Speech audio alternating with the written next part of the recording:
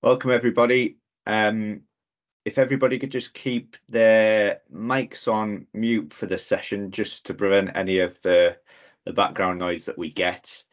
We will have a question and answer session towards the end, but feel free to pop questions in the chat as we go through the presentations as well. So I'm just going to share my screen here to get our intro slides up. I imagine we'll have a few more people joining.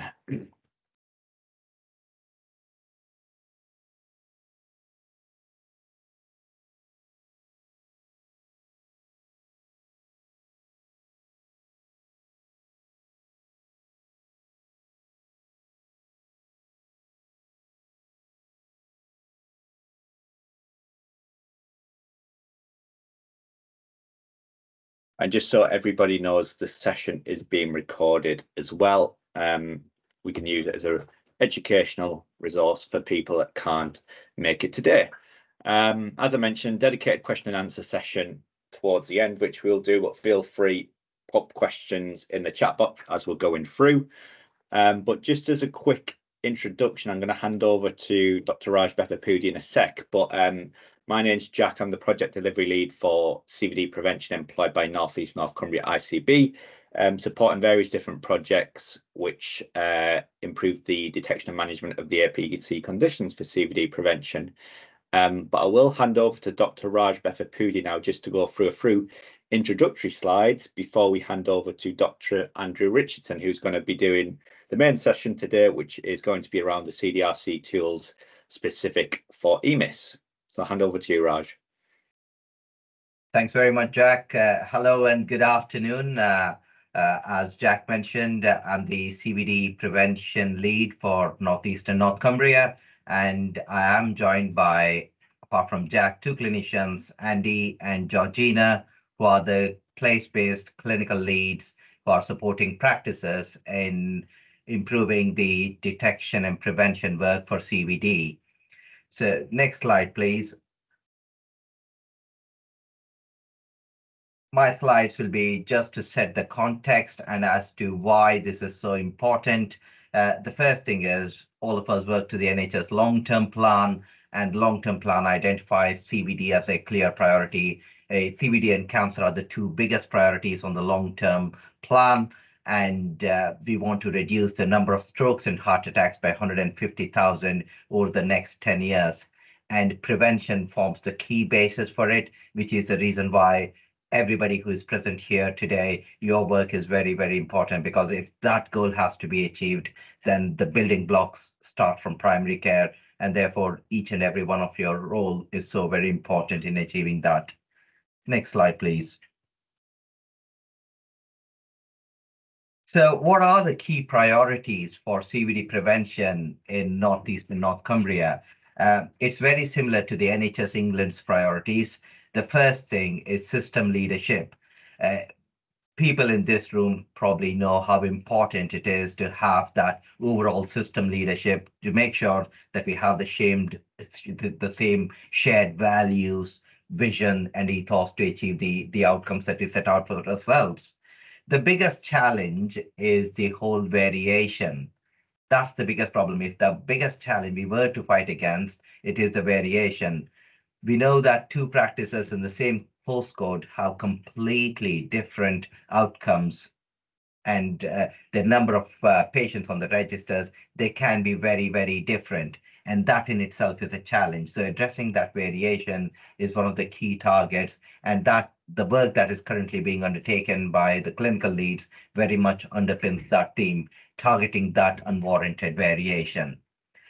ABC, airway breathing circulation for CVD, is atrial fibrillation, blood pressure, and cholesterol in no particular order, but blood pressure is very, very, very much the key risk factor, as we all know. So I'm hoping I'm not preaching to the converted, but we all know how important the diagnosis of ABC at a very early stage is if we were to achieve those outcomes that we set out for ourselves.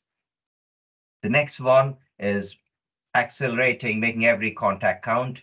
And again, this is where the whole system effect comes into play. A whole is greater than the sum of its parts. So every single role, be it your additional role, social prescribers, pharmacy technicians, pharmacists, people who screen for foot pulses, and of course, the primary care team, GPs, practice nurses. Everyone's role is so vitally important. And what are the prevention targets? We want at least 77% of patients on hypertension registers to be treated to target. On the positive side, Northeast and North Cumbria is the leading ICB in the country to hit those targets. We are around about 71, 71.5 at the moment, but we want to, that's not enough. We want to go 77 and of course, much beyond that. The second target is to ensure that at least 60% of the patients who have a Q risk score between the age group of 25 and 84 are on a statin.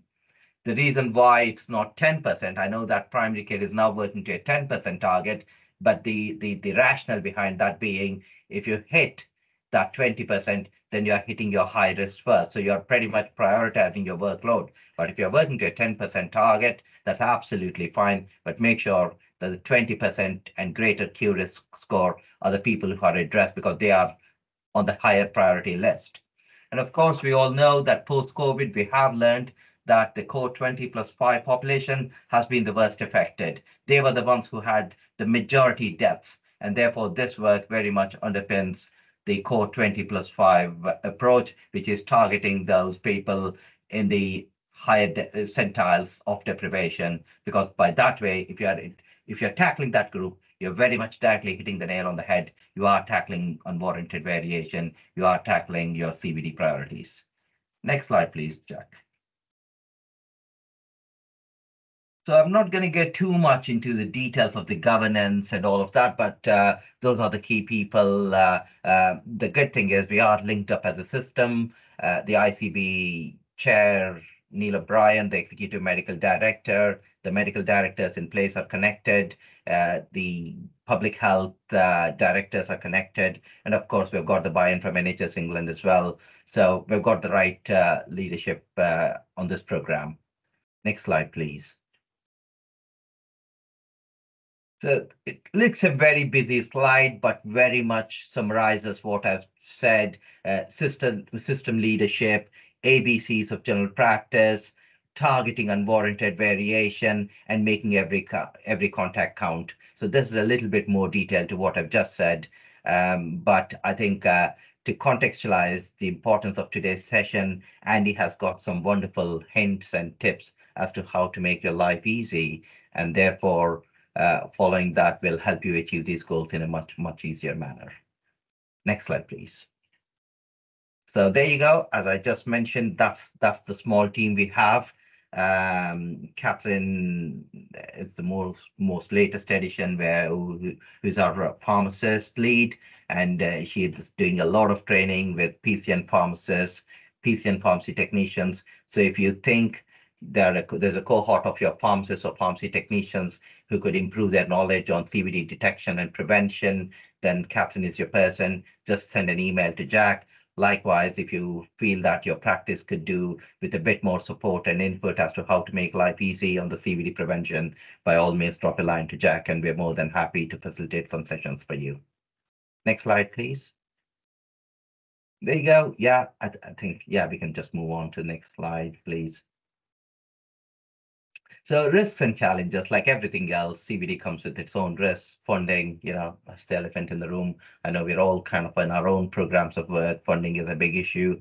The scale of the challenge, we are the biggest ICB in the country. So, we are trying our best, but it's a huge challenge, particularly with the high levels of deprivation we've got in the Northeast, Hartlepool, Stockton, Middlesbrough, Sunderland, Newcastle West. There's some real big pockets of deprivation. So the scale of the challenge is huge. Variation, as we talked about, workforce, we know general practice is really stretched. That said, I think if we are clever about it, we can use the new roles to achieve our outcomes. Your social prescribers, health and well-being coaches, first contact practitioners. In fact, everyone can be instrumental in the detection and prevention of CVD. Data, keeps changing. So what is a struggling practice today is not the same tomorrow. and vice versa. So to keep on top of data is certainly a challenge. There's a whole load of, moving, it's a moving feast, the whole way the system is working, the clinical networks, how do they become mainstream, or what are the changes in NHS England and ICBs, change in government, all of these PCNs, where do these stand? There's a lot of moving forms at the moment. So there is a little bit of uncertainty around that as well. Next slide, Jack. So Jack, over to you to give a brief overview of the CVD Prevent data. Brilliant. Thanks, Raj. So yeah, I don't really want to take away from what Andy's doing today. So it's just a quick mention on CVD Prevent, really. So some of you might have seen it before, some of you might have used it, but CVD Prevent is a data tool which anybody can access. You can literally just Google CVD Prevent. First link that comes up, I'll pop it in the chat as well.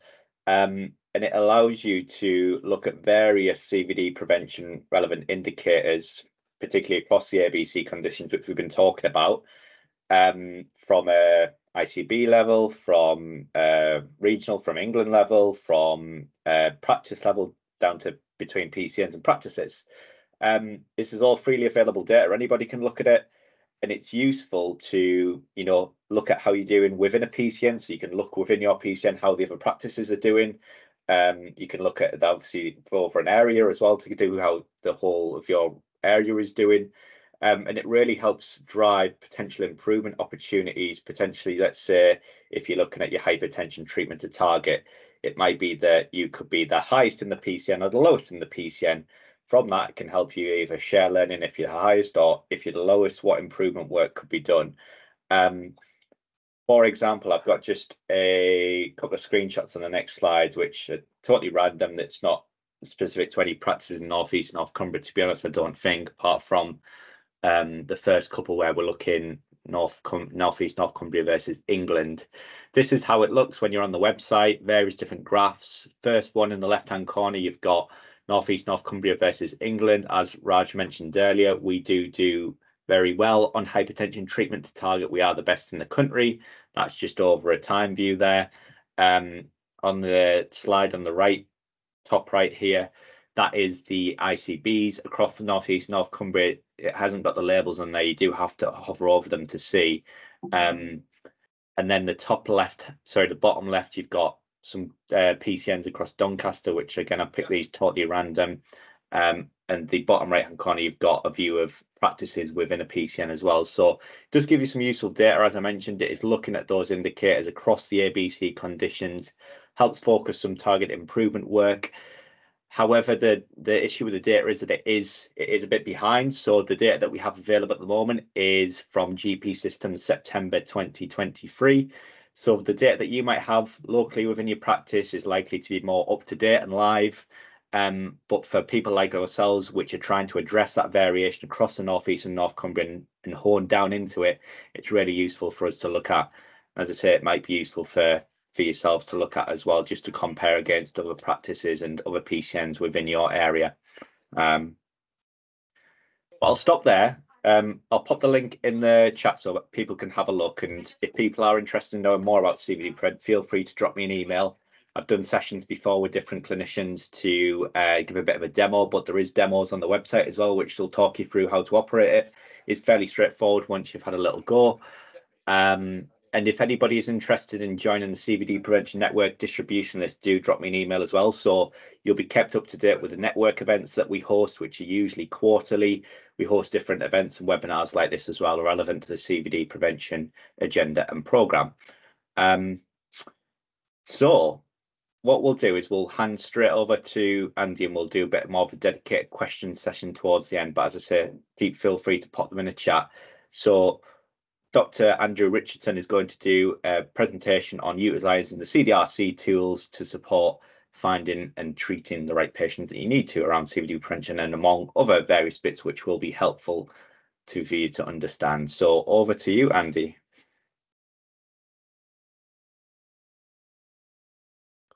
So can everyone see my presentation there? Yep, all good for me. Marvellous. So Yeah, I'm one of the GP clinical leads for the North East and North Cumbria for CVD prevention, but I'm also I develop resources for the CDRC, specifically within EMIS. So I'm in the quite lucky position to see how CVD prevention can be improved across North East and North Cumbria with my role with the ICB, but equally I can then think about the resources that may help people improve their performance in CVD prevention through the tools that we can develop within EMIS. So when I think about how practices or PCNs can tackle the issue of CVD prevention, there's two ways of doing it. You can go looking for patients to call for screening, looking for patients who may have a condition that you've not coded properly, find patients who aren't being managed well, and then call all those patients in. So that's one way of doing it. And really that's through population search reporting.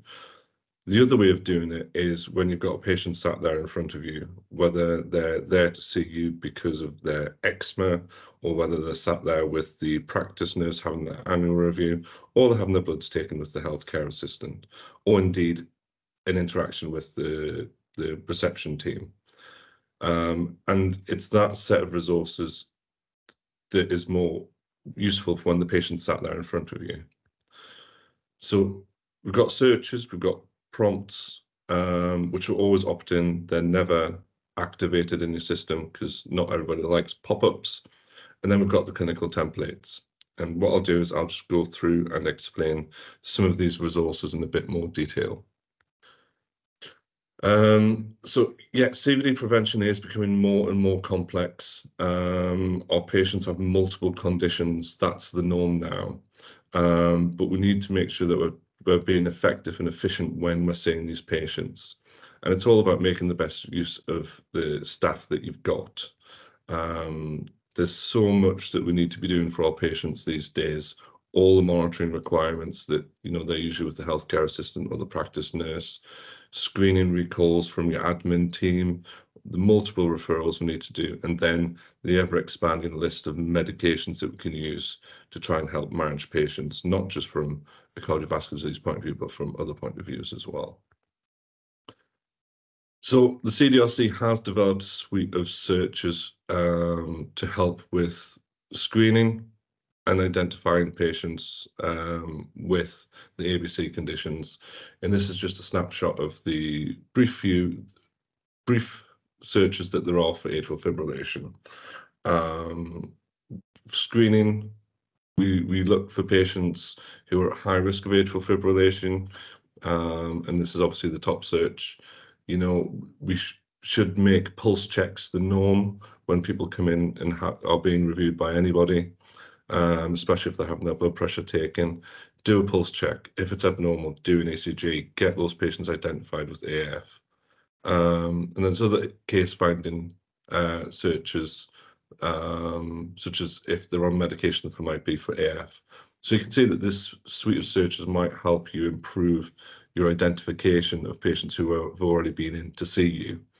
And there's obviously some management about anticoagulation for those who need it. Hypertension, again, there's a suite of searches trying to identify patients who may have hypertension that you haven't actually coded. And the searches are always broken down into certain groups that you might want to target first. So you can see that these top ones, the screening priorities, these are people who don't have a diagnosis of hypertension, but their last blood pressure reading is in one of these ranges. So you could come down to 140/90, that'll be all of these, or you could go, actually, I should be tackling these ones first. What's your blood pressure actually doing? Do you have hypertension? And just with addressing the health inequalities, the searches usually are subsequently divided into your BIM population and your core 20+5. So if you know that these are the ones who are hard to engage, you might use a different tact when trying to get those in for a repeat blood pressure in this case. You might get a care coordinator calling them and explaining the importance, where the others might simply be a text and you might get a response from them. And then obviously the searches then go on. You know, if you've done home blood pressure monitoring, ambulatory blood pressure monitoring, but you've not coded them as hypertension, search will pick up that. But then there's issues whether their blood pressure is not to target, or whether it looks like they're not taking their medication, and these searches can help identify all those patients. Lipids, again, there's a whole suite of searches for lipids, and this looks quite scary when you first look at the entire lists, but it's not actually too bad. This first search here, 1.0, that is simply a search that estimates a Q risk. So the Q risk calculation is quite complex behind the scenes with the different calculations as to how it calculates the risk. What we've done without actually calculating a Q risk for all these patients is use that algorithm to try and identify all the patients who probably have a Q risk over 10%. And that's without having calculated the Q risk. So that is this top one. So this is who we think you should focus your screening on. Now I've got it split up into people who are eligible to call for an NHS health check. So that could be quite a simple one. If they're coming in for a long-term condition review anyway, such as respiratory or epilepsy or something else, you know, they'll be eligible for a health check as well. And then more importantly is actually this group of patients in the 1.3 is they're patients who are not eligible for an NHS health check, who aren't going to be coming in for a long-term condition review. So they're the patients that we're never actually going to call and try and invite into the surgery. So that search is really, really good because these are the hidden patients. And that's what makes some of the searches really sensitive that the CDRC build, because those patients are lost to recall or follow up at surgeries. You know, we're not going to see them, but we've got enough data to suggest that they do need something. And again, splitting into your BAME and your core 20+5 to help try and address your health inequalities. I think everybody's done familial hypercholesterolemia to death through the previous PCN DESs, so I'll not focus too much on those searches. But then there's a suite of searches again that look quite scary about who to consider starting lipid-lowering therapy. And yes, secondary prevention, you know, they're not on lipid-lowering therapy. They've already had a condition. This search will pick up who needs to be on lipid-lowering prevention. And this search will take into account if there's any exclusion criteria, so if they've got allergies or anything. So you're not going to be reviewing patients that you already know aren't suitable for lipid-lowering prevention. And again, this list here looks quite scary, but this is really for primary prevention. And this just breaks it down so that you can focus who you're going to target. So just as Dr. Bethapudi said, that we were looking at the targets for Q risk over 20% people who are treated with lipid-lowering therapy. These searches can be focused so you know you can look for your highest Q risks first before you get down to your lowest ones, and then some of the other indications why people may be eligible for primary prevention anyway because of their long-term conditions. And then the more specialist searches about, do we have a lipid target calculated? Has that lipid target been achieved? Do they need intensifying of the lipid-lowering therapy? And then the more detailed things about the more specialist medications that practice are becoming more aware of that may require a referral to secondary care. And that's if they're eligible for PCSK9 inhibitors or inclisiran. Some practices are doing inclisiran, some aren't, but when I show you some of the other resources, I'll explain that a bit more. So again, like I said, the searches are really sensitive, and they're specific at identifying the relevant cohorts of patients that you might want to get in. But based on those searches, you might have different members of staff who are going to contact those patients, be it a care coordinator, one of your reception team, healthcare assistant, practice nurse, or simply via your normal recall. You can use your own judgment as to how you would contact those different groups of patients. And it doesn't always have to be a GP sorting it, you know, utilize your practice teams. So that kind of covers the kind of proactive looking for these patients, getting them in, knowing who needs some intervention, who needs something done. But the next set of resources I'm going to show you are for patients who you might actually have sat in front of you or sat on the phone. One of the first tools that the CDRC has developed is a CDRC precision prevention overview. And we're all EMIS users, you'll be familiar with the ZAP box. But this is a really comprehensive alert. And it's called CDRC Precision, CVD Prevention. And if you hover over it, you will get a comprehensive alert like this. And if there's exclamation marks, it's telling you something's not right. So quite quickly, you can glance down it and see, obviously with this test patient, there's lots of problems, but it's got your cholesterol targets. So it'll tell you whether the cholesterol target's been recorded or whether it's been achieved, whether they're meeting the nice blood pressure target, when the last blood pressure was, if there's an issue with obesity, smoking, AF, whether they should be anticoagulated or whether they are on the wrong dose of anticoagulation, it'll tell you.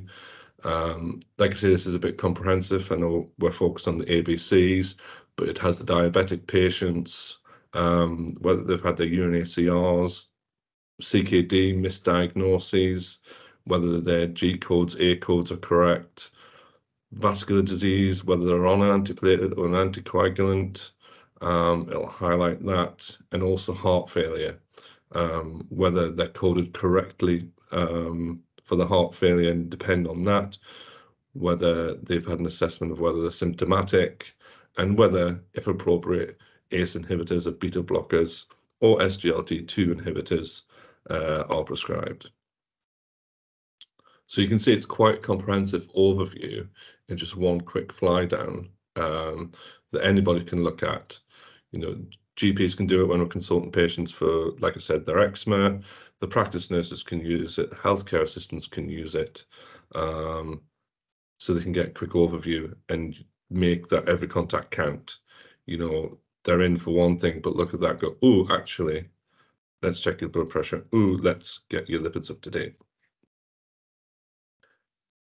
Not everybody likes pop-ups, but I have found this pop-up quite useful, and I've had good feedback from some surgeries, and I'm waiting for some of the data to show how effective it's been at treating people's blood pressure to target. So this is a pop-up that you can activate within your systems that will tell you, when you load a patient's record, whether their blood pressure is treated to target based on the last reading in the record. So it'll trigger if you're opening a record and the blood pressure is not to target. It'll trigger if you enter a blood pressure that's out with the target. And it intelligently tells you what their targets are, and also tells you whether they're eligible for an NHS health check. Your QOF aged over 45, blood pressure every 5 years, it'll have that in as well. And it'll also potentially tell you whether somebody has enough data in the record to say that they have hypertension, but you haven't coded them. So it'll potentially alert you to undiagnosed hypertension with your patients as well.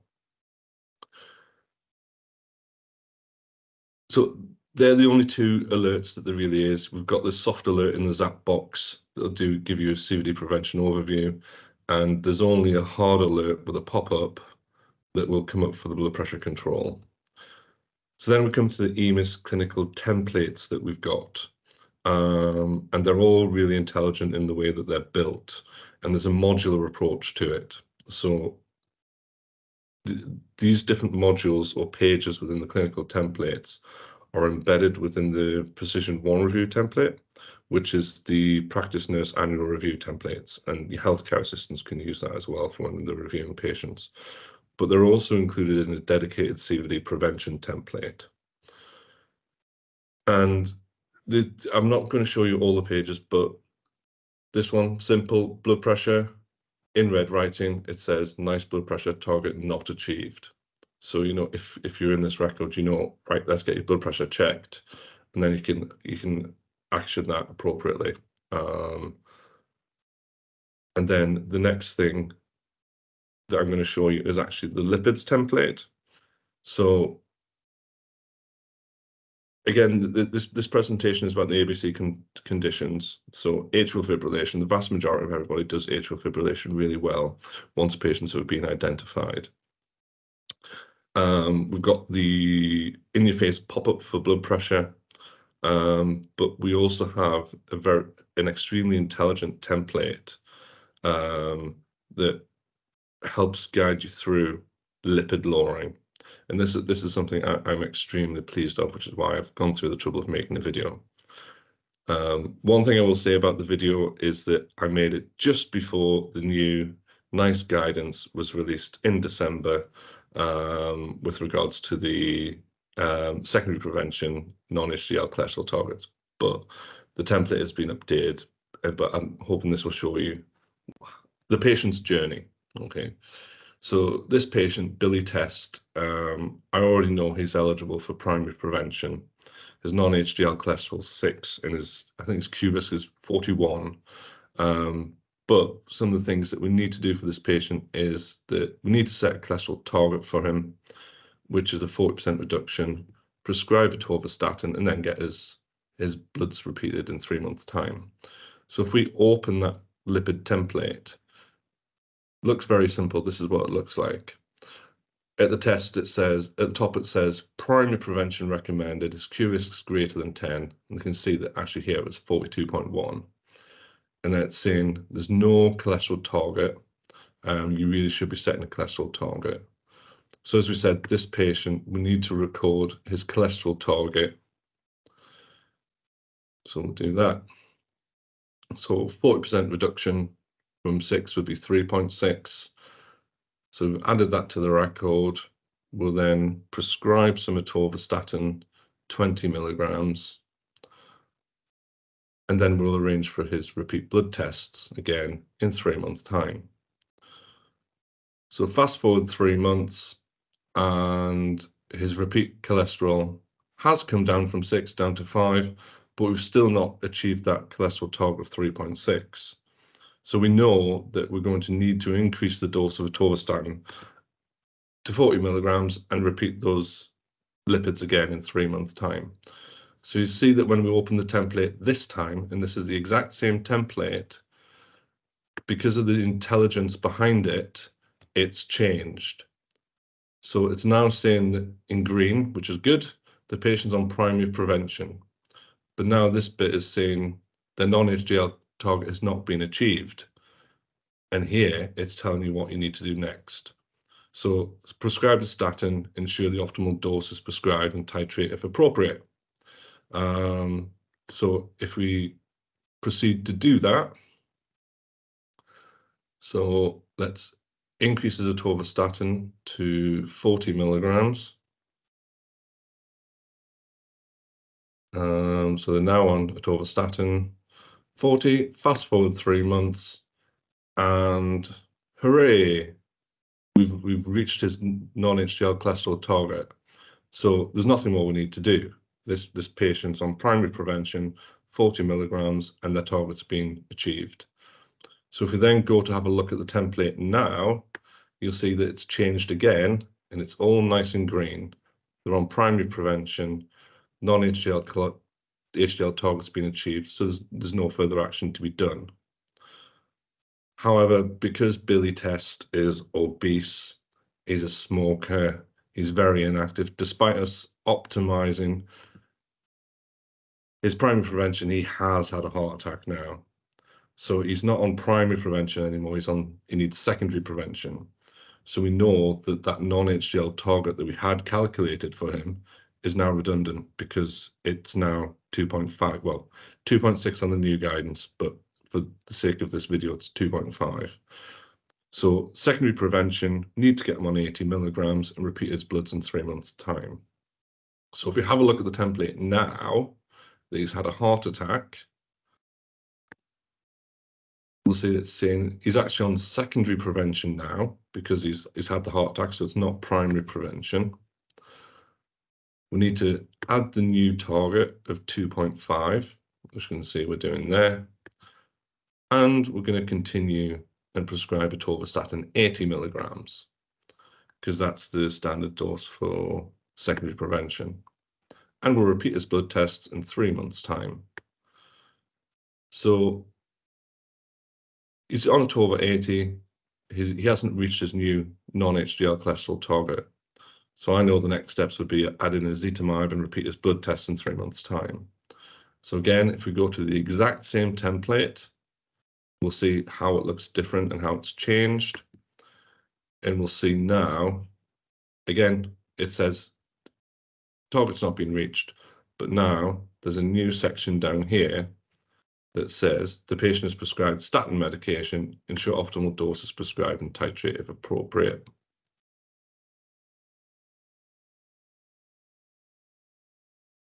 So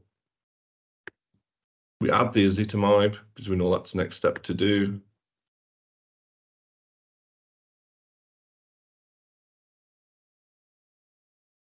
And we repeat his bloods in 3 months' time.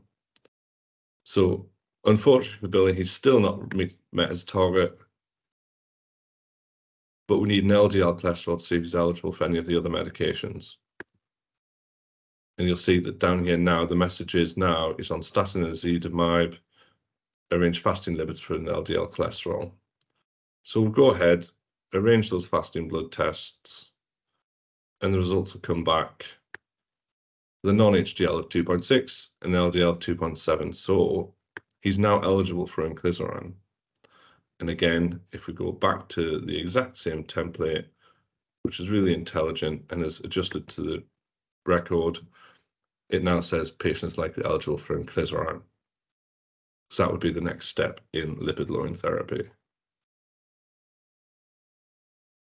So we go ahead, prescribe inclisiran,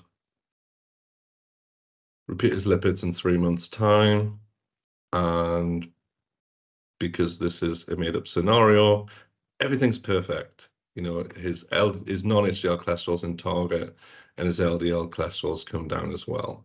So if we look at the template again, it's all green. Secondary prevention, non-HDL target reached, maximum lipid-lowering therapy prescribed.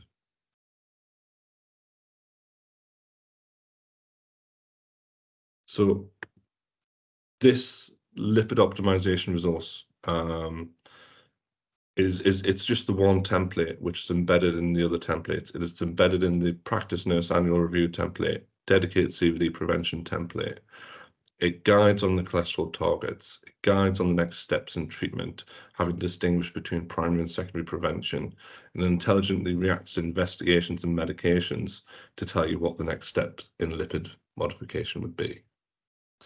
So that's a brief, well, actually that wasn't so brief. So that's a demonstration of the resources we have for blood pressure and lipids. And I hope you found it useful.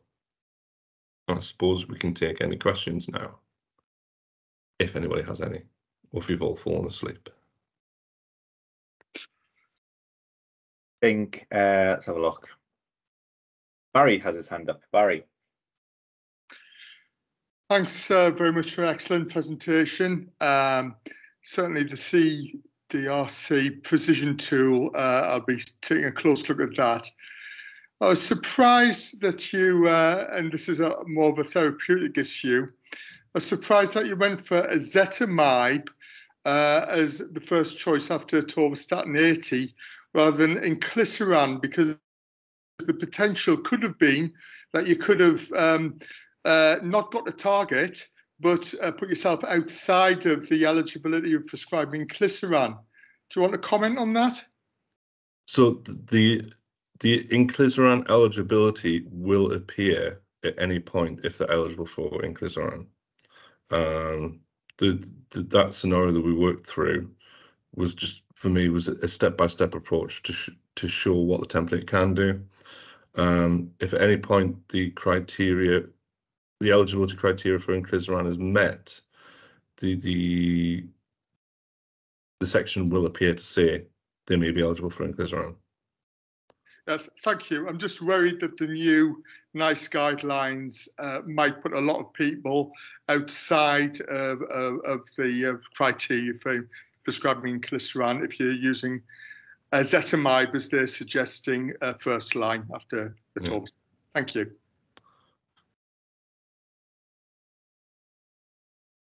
I think we've got a question in the chat that's come through from Catherine asking, should we be using Curis 2 or Curis 3? So you can use either. Curis 2 is embedded within EMIS. My personal opinion is that if we start telling people they have to use Curis 3 and they have to go to an external system, input about 20 different criteria to calculate the Q risk, they're not going to do it. It's too busy. It's too time consuming. It's not going to happen. It's perfectly acceptable to be using Q risk 2. The hope would be that with EMIS will integrate Q risk 3 into their calculations. Yeah, so that's the hope. Absolutely, Andy. Best to stick to Curis 2 at the moment, given that it's system integrated. Lindsay has a hand up. Yeah, it was just a quick one. We've got EMIS practice, but we can't find the template. So if you go to the CDRC website, it'll show you how to utilize the CDRC resources. If you've got any difficulties doing that, by all means, give myself an email, or Ben Moll at AHSN. We'll get his contact details added to the end of the slides and sent over as well. Just to add to that, these will not automatically be in your EMIS. You have to import them from the CDRC. So if you go look at for these on your EMIS, unless your practice has activated them, which not everybody has, I believe. The vast majority of practices and CCGs do have access to these. There's a new way of working with regards to accessing the CDRC resources. So they're not immediately searchable within the templates, but there's a guide on the website about how to access the CDRC resources. So they will be in your system, but just hidden at the moment.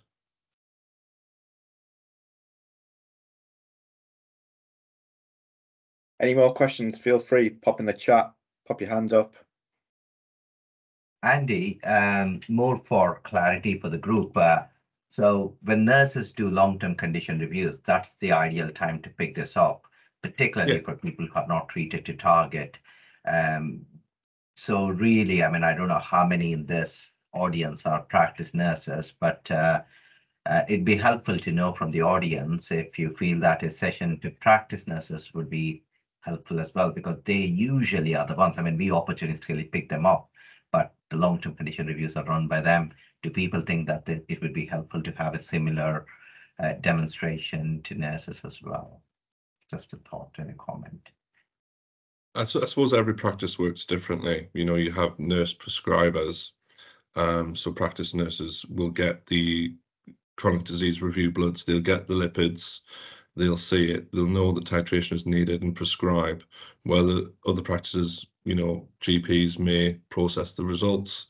And, you know, it's just important to educate the GPs about these resources and knowing what to do with non-HDL targets, because sometimes that is the barrier. Sometimes GPs aren't familiar, but also them knowing how to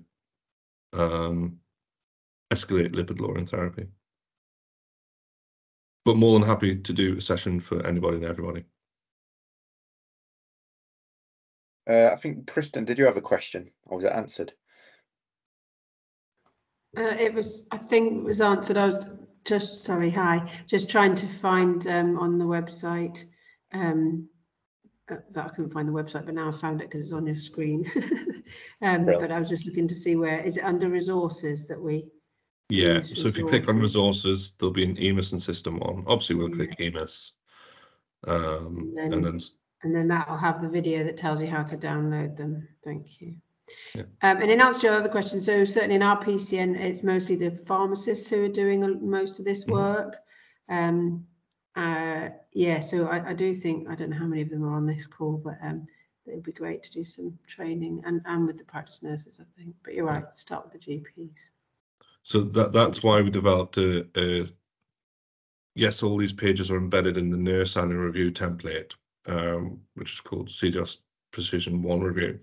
But that's why we developed a CVD prevention template as well, which has those pages, but excludes the other pages that the practice nurse would be doing for like asthma or what have you. And that's because we were aware that everybody works differently, and we may have pharmacists who would just want to look at this one template if they're doing CVD prevention clinic. I know some pharmacists will just do blood pressure and some will just do lipids, but in an ideal world, you'd have whoever's doing this taking a holistic CVD prevention view and doing both blood pressure and lipids. I think Richard has a question. Oh, sorry, I didn't realise I wasn't muted. I'm just wondering, in terms of, is there an easy way to see the targets if a target's been put on there? I'm just thinking with regards to sort of on seeing bloods on call, and if there's an easy way to, rather than opening a template up, just a quick glance whether they've hit target or not. So that box that I told you about with if you hover over that, which is what I do with when I'm processing blood results and lab results, is if I get a set of lipids, I immediately go to that, hover over it, and then I'll see whether the non-HDL target has been met. And it does pull in the provisional result before it's been filed. Fab, that sounds great. That's a separate thing to download that's outside the template from the website, presumably? Yeah, so it's a protocol that you can activate yourself to have that alert in the ZAP box. And again, there's guidance on the CDRC website about how to activate that. That's great. Thanks for that. No problem. I think there's a question just popped in the chat from Yvonne. Can text search under investigation/care history to search for target? Might be easy if you read it, Andy, if you've got the chat. Or Yvonne's just given advice to Richard about how to find the target. Right. Well. Any more? So pop in the chat or feel free, pop your mic off mute.